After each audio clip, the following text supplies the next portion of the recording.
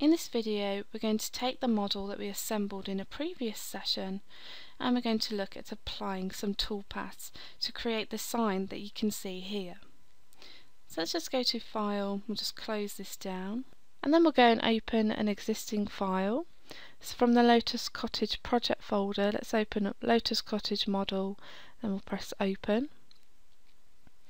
And then if we go into the 2D view control, we're going to tile our windows vertically so we can see the 2D view on the left and the 3D view on the right hand side. So this is the complete model that we assembled in a previous session where we looked at bringing in 3 pieces of clip art and we laid them out and then we altered the heights to create the finished plaque that you can see here. We then looked at creating some text which we will look at VCarving later on in this session. Now before we go and create the toolpaths, there's 2 things that I need to do. One is to create a vector boundary around the entire part of my model, and the second is just to check the heights. So I'm going to select the Lotus flourish. I'm going to hold down Shift to select the flourish, and still holding down Shift I'm going to select that panel. We're going to come into the modelling tab. And then we're going to use this option here to create a vector boundary from selected components. And then if I just click in the white space, we can see that's created a vector that goes around the entire model. Let's come over here into the 3D model tools and we're going to use the option to scale Z height of model. And we can see that the current height is just under ½ an inch. So I'm just going to put in an exact height and just round that up to exactly ½ an inch and then we'll press apply. And we can close that down and then we can OK the scale model height form. Okay, so now that we've got our vector boundary, we've scaled the whole model, we can now go and switch over to the Toolpaths tab. So let's go into the Drawing tab and then we'll use this option here to switch over to the Toolpaths tab. And the first thing we need to do is set up our materials. Let's go over to Material Setup.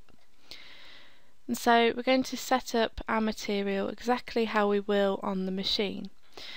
So for the Z0 we're going to set that off the top of the block. The material thickness that we're working with is 3/4 of an inch.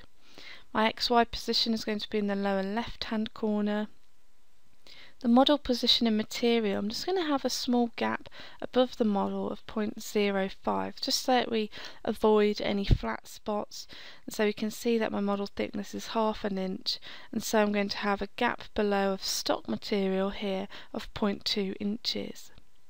Then go and check the other settings, and if you plan to actually machine the example shown in this tutorial, then it's very important that you calculate all the toolpaths using parameters and settings that are safe and appropriate for your particular machine, the tooling that you have available, and the material that you are using.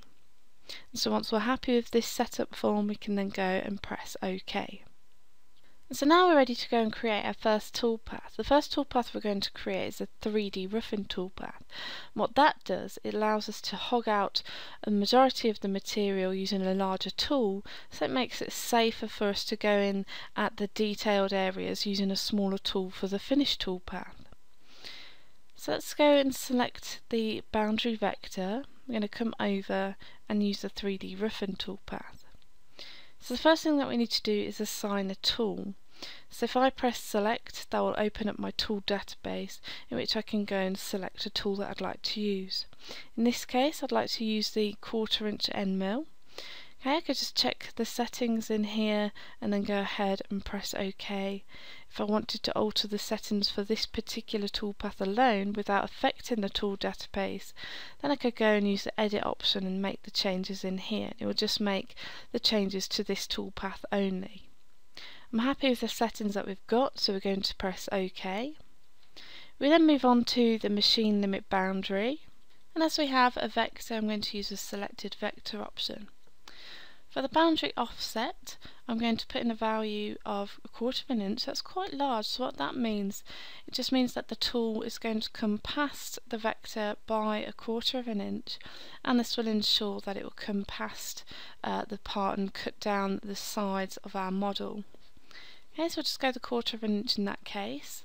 Then we move on to the machining allowance, and so this is a piece of virtual skin that we can apply to the roughing toolpath, and it just helps us minimise the roughing pass chipping at the finished surface. So we're just going to put in a value of 0.03 in there. We then move on to the roughing strategy. For this I'm going to apply a Z-level strategy, and so that's going to do 2D machining around the model, and I'm going to raster that in the Y. And so the reason for that is that my material block is set up on my machine where the grain is parallel to the Y axis, so I'm going to raster along Y.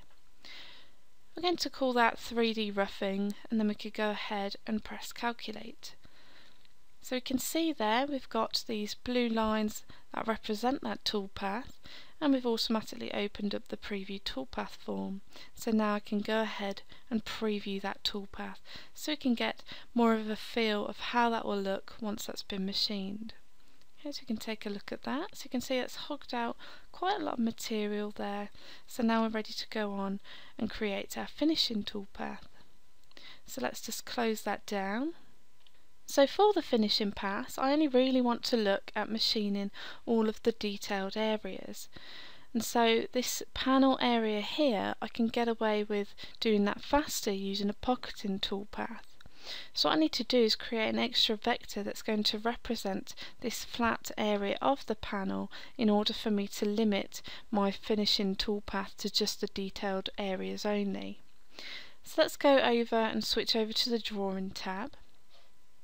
And then we'll go and select the panel and use this option here to trace bitmap. So in this case we're going to go with colour, and the colours that I'd like to fit vectors to is the lightest colour. So that represents the highest area in that component, which is the top of the panel. So you can see that's changed to red in the 2D view. And I'll just go with some of these settings here and press preview. We can see that's created that vector of our panel, the top area of the flat bit of the panel. Then we can go ahead and press apply, and we'll close that down. Okay, so we've got the bottom area of our panel. I just need a vector that represents the bottom of this flourish now. So I'm going to take that flourish, we're going to go into the modelling tab, and we're going to use this option here to create a vector boundary from selected components. So now we have two vectors here. So I'm going to hold down Shift and select those. I'm going to go into the drawing tab, and I'm going to use this option here to subtract vectors. Okay, so you can see it's subtracted those. If I hold down Shift and select the vector that I want, so it's deselected, and then the ones that are selected now, I can just press delete on the keyboard and that will delete them. So now I have an area that represents my panel area, and now holding down Shift, if I select the other vector, I have a machine boundary just for the finished pass. So now I can go and switch back over to the Toolpaths tab. And so then we'll go and create our 3D finishing toolpath. So first we need to select a tool. We can see that we've currently got an 1/8 inch ball nose selected, and that's the tool I'd actually like to use in this case. So rather than go to select, I'm going to use the edit option just to check some of the parameters for this particular toolpath. Okay, so let's just check the step over here. So that's the distance between each pass. So the smaller the step over, the better finish that you'll have, but it will take longer to cut. A good step over will be somewhere between 8 and 10%, so I'm happy with that being at 8% there. We'll then go ahead and press OK here. For the machine limit boundary, again I'm going to use that selected vector, and I'm going to put in a boundary offset of 0.1 inches, as I don't need to come as far past the edge this time. Area machine strategy, again we're going to raster that, and I'm going to put in a raster of 90 degrees, and that means that the passes will be parallel to the y-axis to match the direction of the grain of my physical piece of wood. If you wanted the passes parallel to the x-axis, then you'd enter a value of 0 in here. I'm going to call this 3D finish, and then we'll press calculate. And so you can see this blue area represents our toolpath, and if we go ahead and preview that toolpath, you can see that we're going to get an accurate representation of how that will look on our machine. If you wasn't happy with the amount of detail that was picked up in this case, then it'd be a good idea to use the unlast option and go back into your 3D finishing toolpath and alter the tool to use a smaller tool. Okay, so I'm happy with that. So now I need to think about this area here on the top of the panel that we'll look at pocketing out. I'm just going to hover over the top area of our panel around this area here, and if we take a look at the Z values that are showing at the bottom of our screen here when I hover over that panel, we can see it's somewhere between 0.3959 and 0.3960. So I'm going to remember that 0.3960 value as that's the amount I'd like to cut down into when we run our pocketing toolpath. So let's just close that preview down. We'll put that back in Z. Then I'm going to come over to the 2D view, hold down Shift and just deselect that outer vector. We only want this vector here that represents the flat panel area. So with that vector selected, let's go over to the toolpath operations and we're going to use the pocketing toolpath. So we're going to put in a start depth of 0. The cut depth, remember we said that value of 0.3960, so that's how much we're going to cut down into our material. Then for the tool we're going to use a 1/4 inch end mill in this case. You can see that's going to do that in 4 passes, so I'm just going to use the edit passes option, as I think we can get away with doing that in just 2 passes, so I'm just going to reduce that down to 2 passes in there and press OK. I'm going to move on to clear pocket.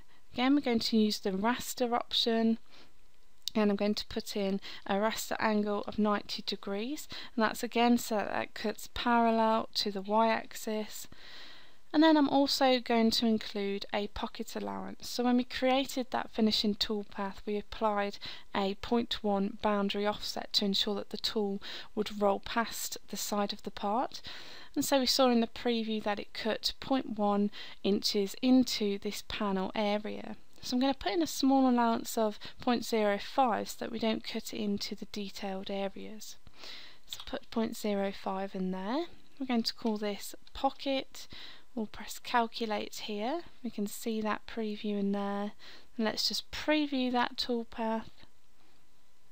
And we can take a look at that. See that's cleared that panel, so we have a nice flat top on here. So I'm happy with that, so let's just close that down.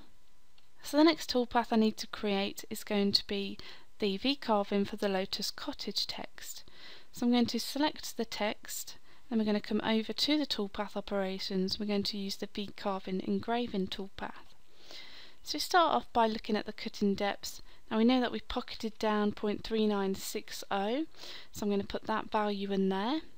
The tool that I'd like to use, I'll press select to open up the tool database, and it's this one here, the 60-degree 1/4 inch. You could check some of the settings in here, and I'm happy to go with those, so I'll go ahead and press OK. We'll come down, I'm just going to call that VCarve, we'll press calculate, and let's preview that toolpath.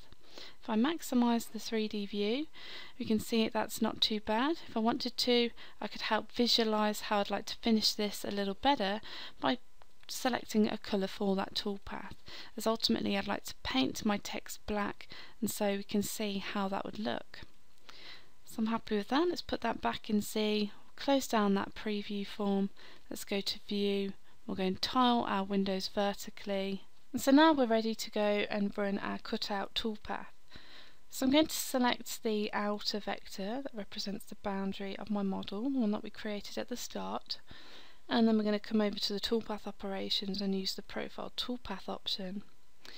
So for the cut depth, we're going to cut all the way through the material. We know that our material thickness is 3/4 inch. If for some reason I forgot what I set that to, then I could press Z equals and it will automatically fill that value in there to the thickness of material that I put in on material setup. You can then move down to the tool. So in this case I'd like to use a 1/4 inch end mill, so we're going to use the select option here. I'm going to go into my end mill section, select the 1/4 inch here, check some of the parameters and press OK. Okay, so you can see it's going to do that in 6 passes. If we just go on to edit, I'm just going to edit this specific toolpath. I'm just going to alter the pass depth in this case and make that 1/4 of an inch and press OK. So now that app will cut that out in 3 passes. We're going to machine vectors outside of the vector, and then in this case I'd like to add tabs to my toolpath. So I'm going to check this option here, and then we can specify the length of the tab along with the thickness. So I'm happy with a 1/4 inch length and a thickness of 0.15, so then I'm going to use the option here to edit tabs. Okay, so this is where you start to insert your tabs. So I'm going to go to the constant number of 6, so let's just say add tabs, and it will automatically put those in place. If I didn't like where they were positioned, I can just select the tab and move that along the vector to a place where I like where that should go. Or I could click on a tab to delete it and then click on the vector to insert a new tab, then move that if I wanted to. I could move this one up here, click to have one there, delete that one, and then click to put one in position there. So I'm happy with those tabs where they are, so we'll close that down, and then we can move down. We'll call that one profile. Let's calculate that, and so let's preview that toolpath. Okay, so it's not so bad. Let's just maximize the 3D view, and if we just take a look at that, you can see there's areas such as this area here where the tool is a little bit too big to get in, so I could go back and use a smaller tool if I wanted to. So let's try that. So we'll undo last, let's go back into the profile toolpath, then we're going to go into the tool option and select a tool here. So if we look at our end mills, we can see the smallest one that we have is a 1/4 of an inch. So I'm going to select that. So what I need to do is make a new tool. So I'm just actually going to copy this tool. So if that's selected, let's use the copy option. Then I'm going to select the first one here, and I'm just going to alter that to make that 1/8 of an inch this time. Okay, so I'm going to change the value there, and then I must remember to change the diameter in this section here. So once we've put that in, we'll update everything, and then I can go ahead with the settings and press OK. And then let's come down here and press calculate, and let's just preview that. We can see now that it's got in that gap a little bit better. So I'm happy with that. And so that really completes this tutorial, where we've looked at taking in a model that we assembled in a previous session. We've created some vectors and applied some toolpaths so it's ready to go and cut on a CNC machine.